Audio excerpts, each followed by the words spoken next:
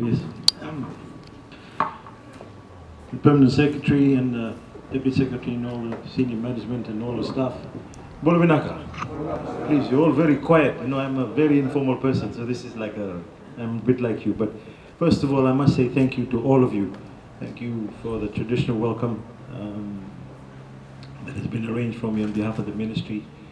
There's something that I should say first before I even go on to a little speech. The Deputy Secretary and the Permanent Secretary and quite a few members of the staff were just involved with the Chinese delegation that we're here with respect to GIS. And the Deputy Secretary said a prayer. And in that prayer, something stood out for me, which I hope I'm going to share with you, which I hope is going to be the message for all of us at MITT and Lands and Mineral Resources. And it's just one word, and he prayed for unity. And I thank you, Deputy Secretary, for reminding us all that that is the only way that this particular ministry, it is going to be a large ministry, but it's the only way that this ministry will work. It's the only way this ministry will move forward in terms of what government's vision is. And I think all of us should remember that. Although it says Ministry of Industry, Trade and Tourism and Lands and Mineral Resources, there's a great deal of unity that exists in the ideas and the development plans and all that is necessary with respect to government amongst all the ministries. I hope and pray that I can serve you well. I said this informally at headquarters, that one of the biggest things for me is I'm a very down-to-earth grassroots person. I will climb the hills with the surveyors if I necessarily have to. See, that's the truth.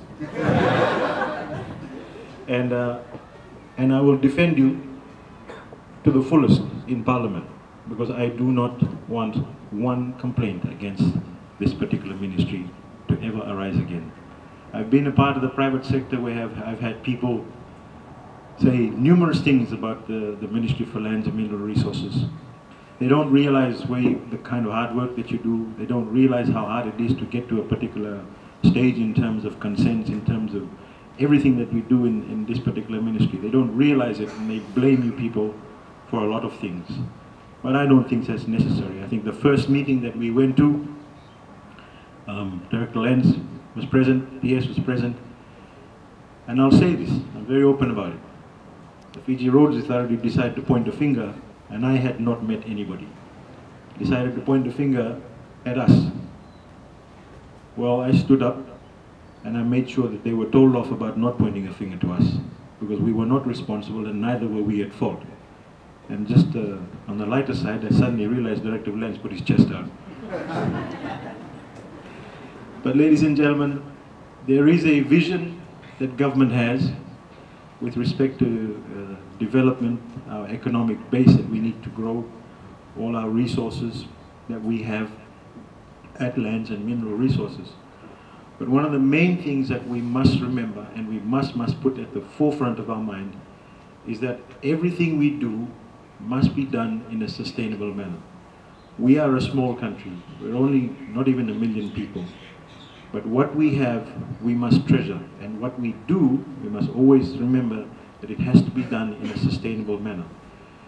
There will be a great deal of synergy that exists between the industry, trade and tourism and our departments, because industry, trade, tourism looks after investment, it looks after tourism, which brings us about $1.6 billion a year.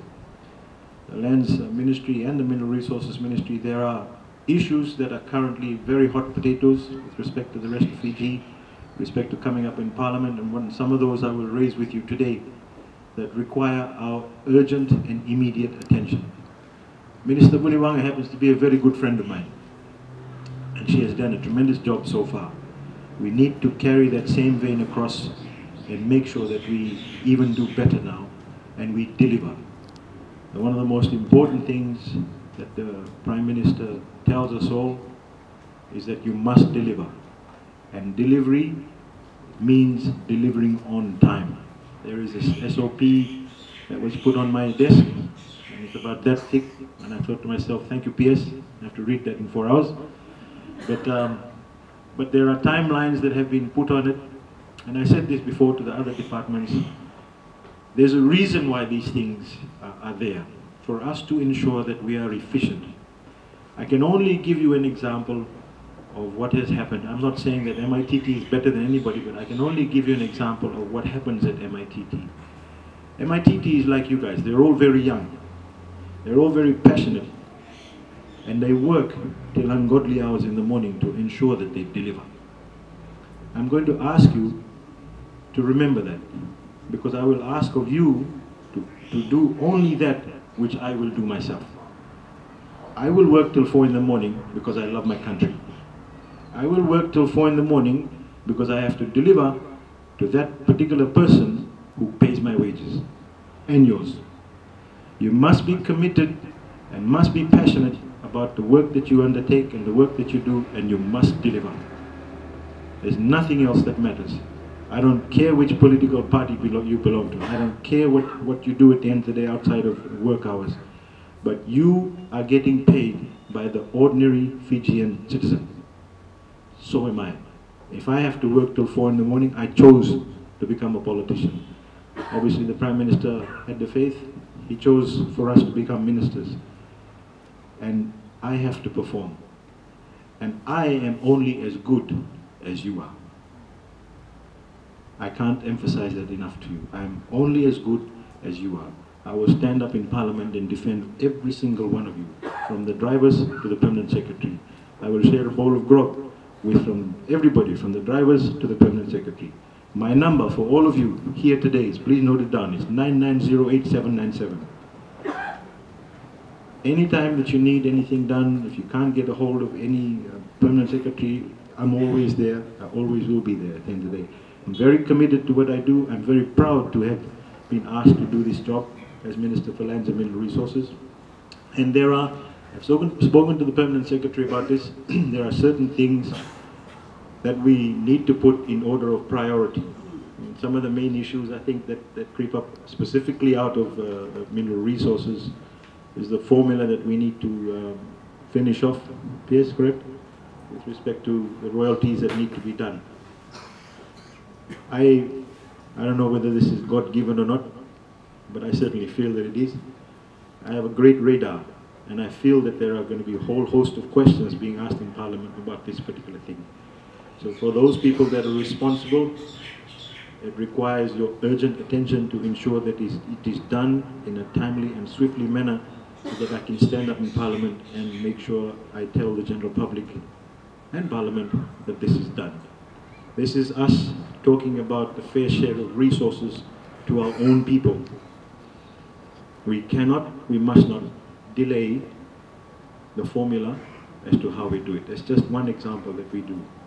Then in terms of the synergy, you must realize that Fiji is a choice destination in terms of tourism. Fiji is now a choice destination in terms of investment. And sometimes the investment is quite substantial amounts. An example I can use is, just recently we did the groundbreaking ceremony on a $500 million resort complex in Komabe. That is quite a substantial feat for us to actually attract that kind of investment. And it's not just MITT that does it, it's you guys that are involved that have to do the necessary information, information, information. 3 words you should remember, together with location, location, location. These things are vital for me to go, whenever we go offshore to sell Fiji as a destination for investment and for tourism purposes. Information is so vital for me to portray to them, to say that we are able to do this, you can get this, you can get that, you can't do this, we have mineral resources, we have our foreshore leases, this, that, and everything else. Otherwise it doesn't work. That's why I started off with the message of unity. You must at all times work with MITT and your head office at Lands to ensure that the right information is received. We make sure that we capitalize on what we do here in Fiji, so that when we do go and sell Fiji offshore, you must have heard the Prime Minister say Fiji is open for business. Open for business means we need to attract foreign investment, and part of that, a major part of that, is you guys. I've just said this earlier on also about the geospatial unit. Some people don't realize how important a unit that is in the ministry, along with mineral resources. It is phenomenally important to be able to gather, collect, get all the information we can in order for us to be able to say that we are a wonderful destination. Just to tell you a little bit about the development plans that we have, there's a tourism development plan that needs to happen. I've just mentioned something to PS also, which is in the pipeline. Again, there's a great deal of synergy between our ministry and the Ministry of Agriculture. Mr. Seratu happens to be one of my best friends. We've dreamt up a great thing that we can do for Fiji, and that's about organics, doing things in an organic fashion, like organic farms, etc. At the end result of all of that is our own people can make a great deal out of money out of doing things in an organic fashion. Now, with respect to the Ministry of Lands, we haven't, I don't think, embarked upon that to see which lands we can actually certify as organic when we do go across offshore to say that this is an organic piece of land, it's 100 acres. It fetches more premium for us. I'm just giving you small little examples just to show you where we are in terms of where we want to go to with respect to development. You know, the mineral resources too. We may not be resource rich like the Papua New Guineans, but we do have some available that can actually change our GDP. You must, whilst you're at work, bear in mind that you're answerable to someone. I always wake up in the morning and I wear this. I don't wear this for show. I pick it up every morning and I put it on, and this is who I work for. I'm not a boss, I work for someone. I work for the Fijian citizen at the end of the day. You should all remember that. If I don't wear this by mistake one day, I got a growling from PM. The people may not see it, but I do. Everybody, he will spot you a mile away if you're not wearing one. So I urge you all in the morning when you get up, find yourselves one of these, put it on, and remember, you work for the ordinary Fijian. You should be inspired that you're sitting in a job in government where you're actually going to make a difference. There are a couple of crucial ministries that are around that make a difference. And I generally feel that this is one of the major ministries that is going to take us forward to the development plans that we want to be in the next 20 odd years or so. You know, we in government, we're not actually looking at, okay, 5 years from now we should be here. We're looking at not just being one of the best in the Pacific Island nations. We're looking at being the best, one of the best or comparable to those in Southeast Asia. We're looking at improving our standards. We're looking at being able to provide information at the highest level that you can to anybody who wishes to come and invest in Fiji. We're looking at, I realized last night after sharing a ball of grog with the surveyors that they're not well equipped, and I'm not sure what happened. They're not even equipped enough to be dealing with issues of safety. We cannot afford to do that. So the reason why I'm telling you that is so that you realize that if you have an issue at whatever department and you think we are deficient, you have to tell me. So I can do something about it in terms of budget time till we get enough money to do it. Or I can do something about it when we do ask for assistance from other countries. I need to have that information in my head so that at any given time, any country says, is there anything that we'd like assistance with? I know across the board that it's mineral resources that needs this or that or anything else. But I must urge you all, please remember, I'm a very committed minister. Yes, I do ride motorcycles. I think, are they here? Yes. Some here? No? I know some of the guys out in the field are scared to ride it. Come and see me. I'll help you learn. But I work hard, and as I said, I work hard for a reason, because I love my country. And I love my people, and I love my country, and I hope that message goes across to all of you. Okay?